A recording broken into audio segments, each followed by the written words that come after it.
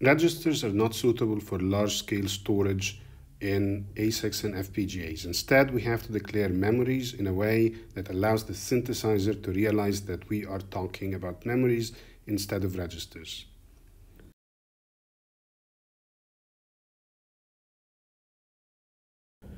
So there are two types of memories we want to be able to declare in VHDL, ROMs and RAMs. And generally speaking, the syntax I'm going to describe allows synthesizers to realize we are talking about memories. What it does with memories then depends on the target platform. So in FPGAs, when it realizes we are talking about memories, it usually implements it as block RAMs, which are specialized cells in the FPGA that perform mass storage efficiently. In ASICs, on the other hand, SRAMs, embedded memories, are usually implemented using a separate memory compiler, and the synthesizer will often ignore the parts where we declare memories and instead relegate them to the memory compiler. Otherwise, the synthesizer might implement it as a large register file. In any way, declaring memories in the way I'm going to describe allows you to write portable code that can be implemented on both FPGAs and ASICs. Here we see the entity declaration and the architectural description of a ROM. So because we're talking about a ROM, you will find that it has only a data out port. It does not have a data in port. And that makes sense because we don't have writing. And so when we consider this entity, it has an address bus called address bus. In this case, its width is address bits. And as usual, we are going to declare the width of buses in terms of generics. This allows us to reuse the same design for different memories with different depth and different bus width. And then we also have a data out port, which is where we're going to read the data. We also have a clock, meaning that this is going to be a synchronous memory, and we have an enable signal. Now, within the architecture of the ROM, we declare a new type, and this is called ROM type, and it's an array. So this is a user-defined type. It is specifically an array of standard logic vectors whose length is ROM word width -1 down to 0. ROM word width is a generic declared in the generics part of the component, and it is basically the width of the output port, which then allows us to use it also as the width of the storage of the cells of the ROM. And so this is an array of words, each of which is ROM word width wide. Then we also need to define the depth of this array, which is the length of memory, the number of storage locations in memory. And in this case, it is defined as 2 to the power of address bits -1. So if you have 10 address bits, it's going to be 1024 storage locations and so on. If you are going to declare the memory, a memory whose storage locations are not a power of 2, then you would also need a third generic in the generic parts, where you declare the depth of the memory independent from the width of the address bus. If the depth of the memory is a power of 2, then you only need to define the address bus. Now, these two lines are only declaring the new type. We have not declared the signal of this type. So here we declare this internal signal, which is the contents of the ROM, and we call it ROM contents, and it is of type ROM type. And this is initialized to the values shown here.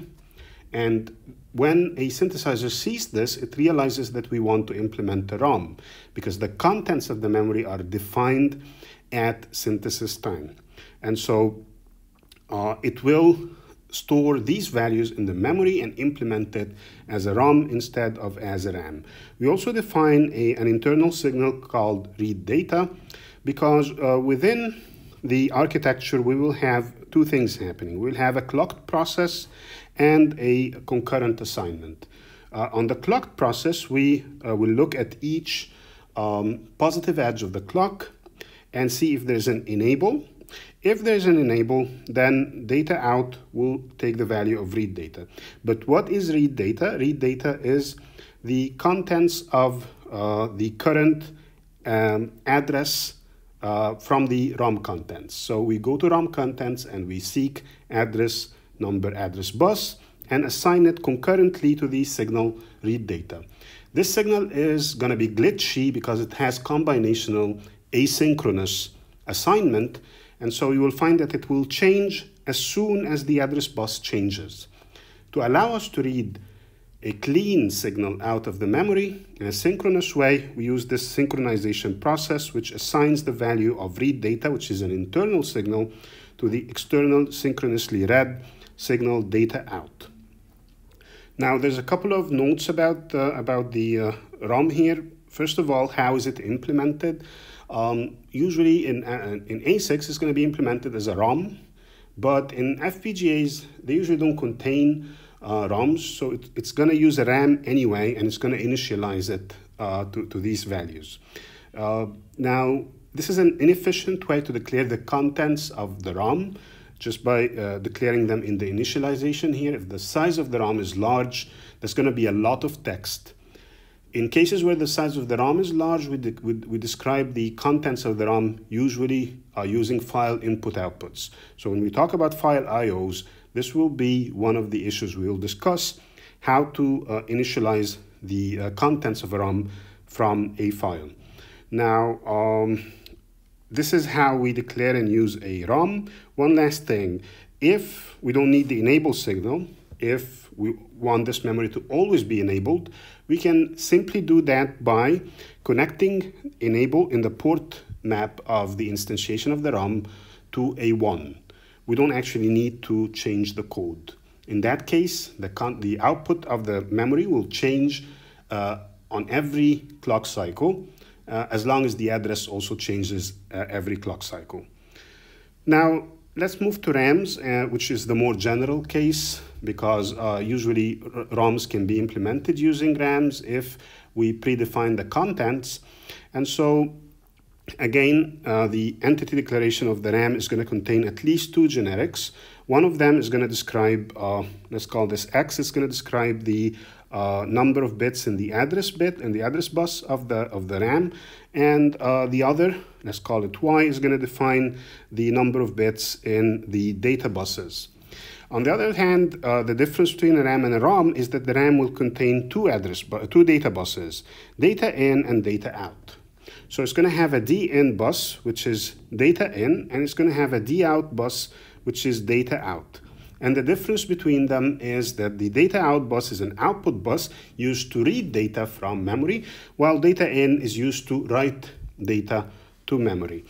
It's going to have a single address bus, on the other hand, and its width is X, so there will be a single address bus, regardless of the fact that we have 2 data buses. And when we talk about ports in a memory, ports are usually defined by how many address buses we have. This defines the number of address decoders we have, and it defines the number of simultaneous accesses to memory that we can do. There's also the enable signal and the clock signal, which existed in the ROM, but there's an additional control signal called write enable. Write enable is a single bit signal, and it's used to indicate whether in the current cycle we are writing or reading. This means that the port, which is defined by the address, can only be used in a single cycle to either do reading or writing. So when write enable is 0, we are reading, and we are reading the contents of the address defined by the address bus and reading it on the out. When write enable is 1, we are writing the contents of the data in bus Y, and we are writing it to the address defined by the address bus. This is the architecture of a RAM block, and again we define a new type. This new type is going to be an array of standard logic vectors. It's going to be exactly the same as the type we defined for the ROM, and we're going to define an internal signal for the RAM in exactly the same way we did for the ROM, so that this would become the contents of the RAM. This would be the actual RAM memory. Then we have a single process, and it's a clocked process, where we do everything on the positive edge of the clock, and we use the enable synchronously. Again, we can actually we can remove the effect of the enable if we hardwire it to a 1 when we instantiate the RAM. And then within the process, we have two conditions. If write enable is equal to 1, we are doing writing. If write enable is equal to 0, which we have to do otherwise, we are actually reading. So if we are writing, then the contents of the memory are going to be data in. If we are reading, then the data out is going to be the contents of memory. And we are missing a couple of braces here, but we are using the function conv integer, which simply transforms a standard logic vector into its integer counterpart. So the address bus is going to change into its integer counterpart to allow us to refer to the index of the array type RAM memory. So what we're doing here is we are first writing to the memory if we are writing in this cycle. Otherwise, we read to the memory. Note that we don't actually use an else for this if statement because we are already in a clocked process. We are already dealing with registers because that's what memories are, multiple registers.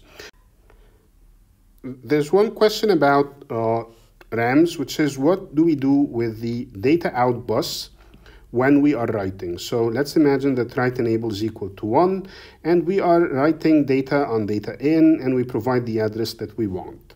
What appears on data out? Normally, in normal use, I would strongly recommend that you don't actually look at the read data bus of the RAM in any cycle in which you are writing. You should ignore it completely. But there are multiple ways to deal with this.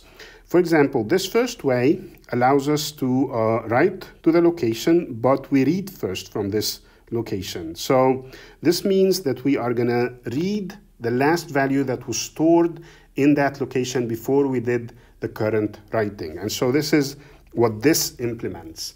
You might ask, how is this so? How are we reading the old value that was stored in memory if we have the writing happening first?